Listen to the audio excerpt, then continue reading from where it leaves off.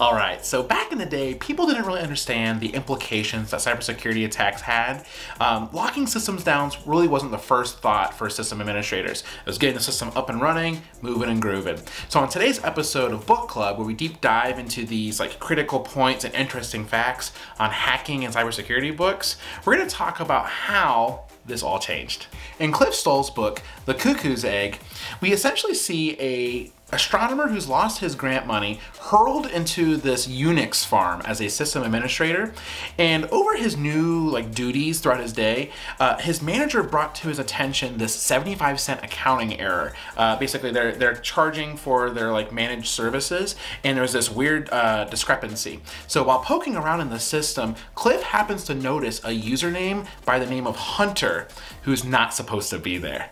So what happens next is really cool. So Cliff goes through, he's a really smart guy, mind you. He has this amalgamation of logic analyzers, we're talking electric dialers, 50 printers at first, and then it brings it back down to one or two of these printers, as well as a beeper system. And what he's doing is he's tracking this intruder through an MDR, a managed detection and response system. Anything that's going on at Berkeley Labs, Cliff is being notified while the whole time every single keystroke is being logged. Like this really exciting game of tennis, it was like a back and forth of thwarting each other's efforts. So the intruder would come back in and then Cliff would stop him. But then over time, Cliff stopped doing that and started going more toward a route of what's going on, because his method was very unorthodox, something they'd really seen. The individual wasn't really going after galactic structures of the cosmos or anything that was actually what the folks at Berkeley were working on, right? The intruder was more interested in this pivoting through the network, and then eventually leading into adjacent agencies, with one of them being the Army via the Milnet. Bruh. So this unlikely man of science is hot on this dude's tail, right? This Jaeger Hunter username, this intruder.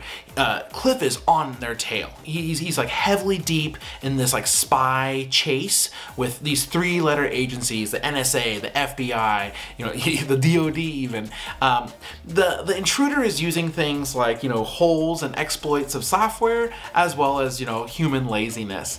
It gets to a point though where Cliff is not only fighting the efforts of the intruder, but also this heavy burden of bureaucracy, where anytime he needs a phone traced, he needs a warrant. Anytime he wants to talk to any of these big three-letter agencies, he's met with opposition because the problem isn't big enough yet. Hey, if it's in the millions of dollars of loss or classified information, then it's a problem. But Cliff saw where this was going, and he didn't want it to get to that point. It was already on the Milnet. It was already, crossing, nation lines, and without spoiling every single detail of the book, it gets really hot and heavy. So some major takeaways from Cliff Stoll's book was that he was kind of on the forefront of this forensic analysis, threat hunting that we know today, to where he was using things like honeypots. He had created fake classified information and kept the intruder busy while he was able to trace, the telephone line.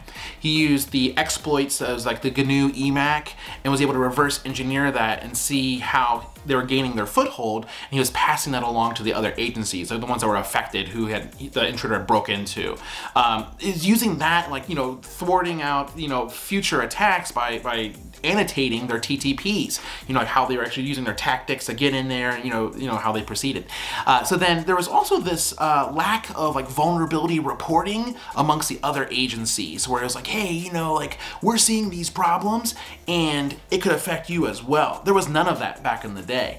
So there was, this weird division of the NSA, the FBI, the Army. No one talked to each other. So later on in the book, he actually is brought on as an advisor to talk to the DOD, these military, high-ranking officers, and a bunch of no-name entities.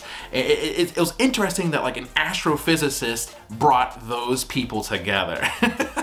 And then also at the very beginning of the video, I had mentioned this weird you know, amalgamation of these different appliances. He basically created like the modern day sim where like you had all these different appliances that were talking to each other and then like married together. It's this one pane of glass where he's saying, hey, you know, here all this stuff's going on. I have everything annotated in my journal. Everything is all right here.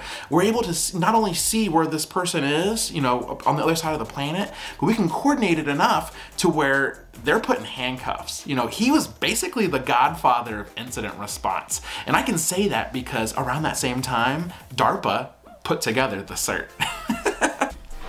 All right, so if you enjoyed learning about cybersecurity in its early stages of life, you may also enjoy this video right here where the 80s hacker group brought the whole thing mainstream. Thank you very much and have a good one.